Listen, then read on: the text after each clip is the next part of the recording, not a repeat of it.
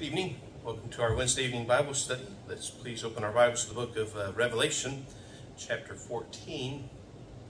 We are beginning, as far as the number of lessons, lesson 21, but as you know, it takes several weeks to get through each lesson.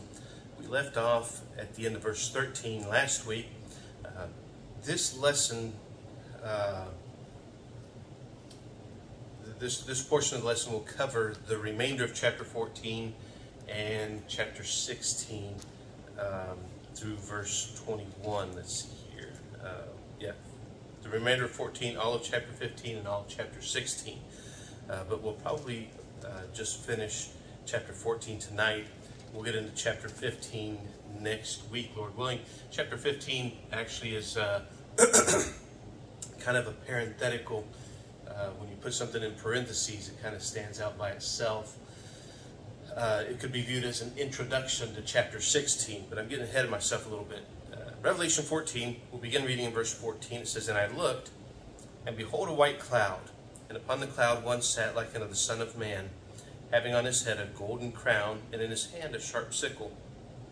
And another angel came out of the temple, crying with a loud voice to him that sat on the cloud, Thrust in thy sickle and reap, for the time is come for thee to reap, for the harvest of the earth is ripe. And he that sat on the cloud thrust in his sickle on the earth, and the earth was reaped. And another angel came out of the temple which is in heaven, he also having a sharp sickle. And another angel came out from the altar, which had power over fire, and cried with a loud cry to him that had the sharp sickle, saying, Thrust in thy sharp sickle, and gather the clusters of the vine of the earth, for her grapes are fully ripe. The angel thrust in his sickle into the earth, and gathered the vine of the earth, and cast it into the great winepress of the wrath of God.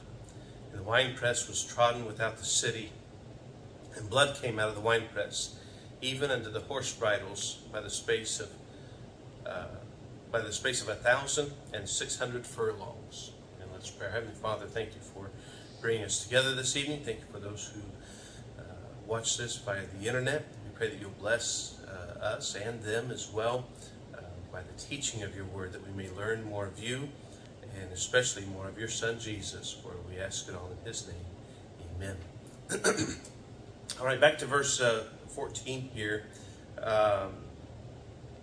And so we have, like I said, in this lesson, the remainder of chapter 14, all of 15, and all of chapter 16. This section here, as far as if we're looking on a timeline, this brings us right to the very end of the tribulation period. So keep in mind, right now for us, personally, the next event we're looking for is the return of Jesus Christ in the air to call us up out of this world. At that point, you can set a timer, a 7-year timer, and it's going to tick down 7 years. And so when we get to this point in chapter 14, that timer is about to go off. We're getting close to the very end of that 7-year period. Then when that 7-year period is concluded, another timer is set that is 1,000 years long. And we'll get into that in some later lessons. But right now we're coming to the close. So the previous portion of chapter 14 covered the last 3.5 years of the tribulation period. Now we're getting into the conclusion, the very end of that tribulation period, and how that's gonna wind down. So these final scenes that we see here are scenes that precede the actual dissolution of the religious system, and that's given in chapter 17. And then the great political system. Remember, if you want to rule the whole planet, you have to have control of two things. You have to have political control, and you also have to have religious control. If you only have political control, then the religious control will rise up and rebel against you and overthrow you. If you only have religious control, then the political control will rebel against that and overthrow it. But if you can control both religion and politics, then you've got it made. And so if you have control of both of those areas, and that has been done partially in times past, the Roman Catholic Church controlled quite a bit of the world, and then they controlled religiously and politically. They told the kings what to do. The kings felt that they had their authority granted them by the Pope, and until one king asked for a divorce, and the Pope didn't give it to him, and he said, "Well, then I'm gonna make my own religion over here," and he rebelled, and boy, there was a lot of wars fought over that, a lot of bloodshed. But so during this time period, during this tribulation period, there will be a one world government, and there will be a one world religion. So you look at what's going on right now in our day and age, all these movements to unite all the religions under one umbrella. That's a push towards what is eventually going to happen during the tribulation period, where all the religions are united. Of course, true Christianity won't be here. Christianity as a religion, true Christianity, will be gone. There will be Christians here on earth. Keep in mind, there will be a lot of people that get saved during the tribulation period. All those that get saved during that 7-year period will be people that have never heard the gospel before, never had a chance to reject it prior to the return of Christ. Now, in verse 7 here of chapter 14, there's the announcement of the hour of the judgment of God. It's followed by another announcement that the great city Babylon is right on the brink of destruction. It's about to come down. Then verses 9 to 11, we learn that those that follow the beast, who give themselves to blasphemy and rejection of Christ, they're now to be judged. And their judgment is an everlasting, unending torment. Now, the two visions in the concluding verses of chapter 14 depict the final administrations of God on this earth. There's a vision of the harvest of the earth. And then there's the vision of the gathering of the grapes of wrath. And these two visions differ from one another. The harvest of the earth is conducted by the Son of God. And he carefully separates the chaff from the wheat. So this would be when Jesus comes back, and prior to entering into the millennial kingdom, keep in mind there's all these saved people. There's a question that's been asked, and my dad asked it of me, and I didn't have an answer till now, studying through this again. And I told my kids when they went off to Bible college, I said, ask your professors this question. And the question was, the people that get saved during the tribulation period, when do they get their resurrected bodies? See, we get our resurrected bodies when Jesus comes back in the air and he calls us up. I believe this is the event where the saved during the tribulation, Jesus is now coming to harvest them out of this world. And I believe that would be their resurrection when they're called up to him at this point. So that harvest, the one by the Son of God, Jesus, that harvest of the earth, is Jesus calling the saved up out of this world. The second vision here is a vintage that's gathered by an angel without regard or distinction. The winepress is the unmitigated. It's the wrath and fury of Almighty God. Let's look here, verse 14. We'll look at these two visions. It says, and I looked, and behold, a white cloud. Now, hold your finger there in Revelation, but turn with me back to Acts chapter 1. Acts chapter 1.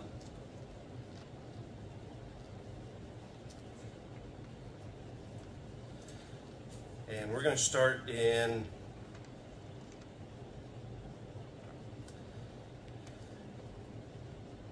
verse 8. Let's start in verse 7. And he said unto them, it is not for you to know the times or the seasons which the Father hath put in his own power. Now, this is Jesus speaking to his disciples, and after his resurrection, and he's preparing them for his departure. He's about to leave, and this is the scene where he is on his way out. In verse 8 it says, but ye shall receive power after the Holy Ghost has come upon you, and ye shall be witnesses unto me, both in Jerusalem and in all Judea and in Samaria, and unto the uttermost part of the earth. Now look at verse 9. And when he had spoken these things, while they beheld, he was taken up, and a cloud received him out of their sight. So imagine this. Jesus is explaining to his disciples what is about to happen, what's going to be going on, what he wants for them to be doing. And while he's speaking, he starts to ascend into the air. He gets up to a certain distance, and he's enveloped by a cloud, and then he's carried on up into heaven. Now, verse 10, and while they looked steadfastly toward heaven as he went up. So everybody's just staring, because he said, I'm going to come back. And so they're watching. And they see him leave. And while they're watching, while they looked steadfastly toward heaven as he went up, behold, two men stood by them in white apparel. So there, all the disciples, the Christians that have given their lives to Jesus fully and completely, they're standing there watching him go up into heaven in this cloud, waiting for him to come back. While they're watching, two men show up, dressed completely in white, next to them. And listen to what they said. Verse 11, which also said, Ye men of Galilee, why stand ye gazing up into heaven? Look at this. This same Jesus, which is taken up from you into heaven, shall so come in like manner as ye have seen him go into heaven. So how had they seen him go into heaven? In a cloud. And the Bible says that these men, these messengers from God, came and they said, this same Jesus is coming back the same way that he went away. And so now we get here back in Revelation chapter 14, and it says in verse 14, and I looked, and behold, a white cloud, and upon the cloud one sat like unto the Son of Man.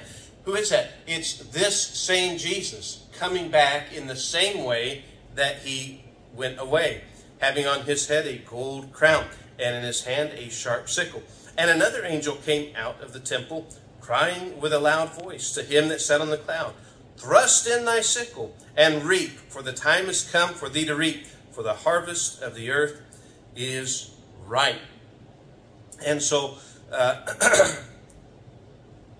the judge here, Jesus, is about to sweep the earth clean of all evil. Now keep in mind, when wrath is about to be poured out, when God's wrath is about to be poured out on the earth, he will bring his people away from that outpouring of the wrath. And historically throughout the Bible, God shelters his people. He gives them a way of escape. You look back at when the first universal judgment took place, back in the book of Genesis, God called Noah, his wife, his 3 boys, and his 3 daughters-in-law. He called them up into the ark, and they came in unto him, and then he closed the door behind them before he literally poured his wrath out. The fountains of the deep were opened up, and the fountains in the heavens were opened up, and a worldwide flood was seen by the rest of the populace. And Noah and his family were saved. They were called out and separated from that. And so Jesus is coming here because there's about to be a really bad judgment. The wrath of God is about to be poured out without any holding back at all. And so Jesus comes and he sweeps the earth with this sickle. Is it a literal sickle? I think it's a symbolic one. It's a reaping that's taking place. And he's reaping that harvest. This is his visible return in glory. So the second coming of Christ happens in 2 parts. We'll call it part A and part B. Part A is at the beginning of the 7-year period. And that's when he says, come up hither, and all the saved of all ages rise up and are resurrected at that point. Those of us which are alive will be right on the heels of those that have gone on before in death, as they get their resurrected bodies first, and then we're right behind them. And then part B is what we're looking at right now. And so in part A, the world doesn't see him. All of a sudden, they just become aware there's a lot of people missing. And they have no explanation for it. And I'm sure that there's going to be all sorts of theories and people coming up with conspiracies and everything. And you say, well, that's when they'll believe. No, that's when those that have heard, they'll believe a lie. Those that haven't heard, maybe they'll read about it and they'll say, I figured it out from the Bible. And those that have read the Bible before, they'll say, nope, that's not it, because they'll have a strong delusion upon them. So now, part A, the world doesn't see him coming. He just comes in the air. He doesn't come all the way down to the ground. He's just in the air. And he says, come up hither, and he calls us up to him. Now then, part B is what we're looking at now, where he comes all the way down. And so, you see this statement, I looked and behold.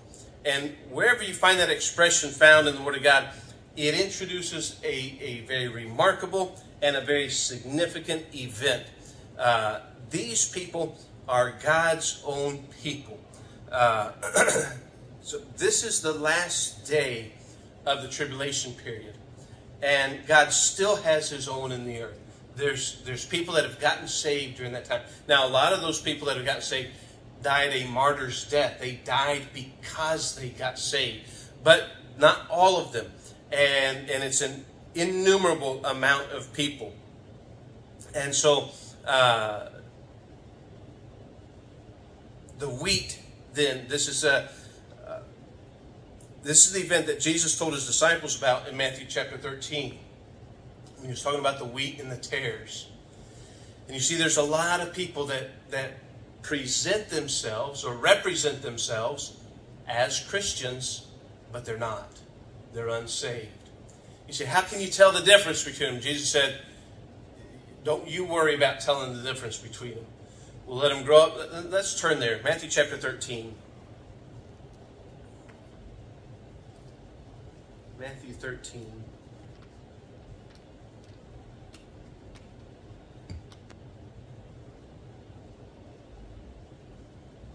And we'll start reading in verse 36.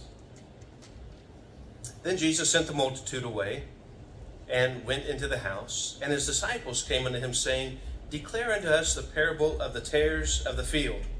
He answered and said unto them, He that soweth the good seed is the Son of Man. The field is the world. The good seed are the children of the kingdom, but the tares are the children of the wicked one. The enemy that sowed them is the devil.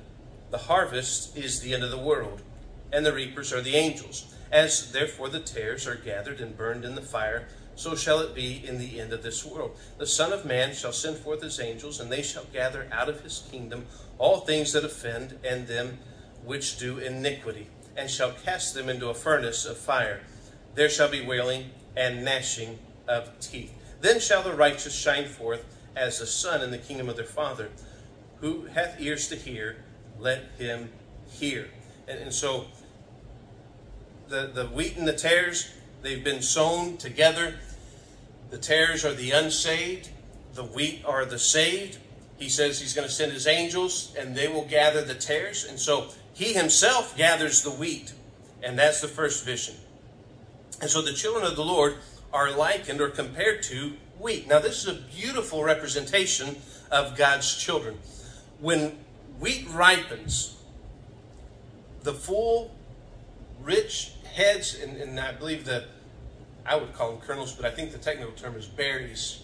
The wheat berries, they're all gathered together, and they begin to bow down towards the earth as it ripens.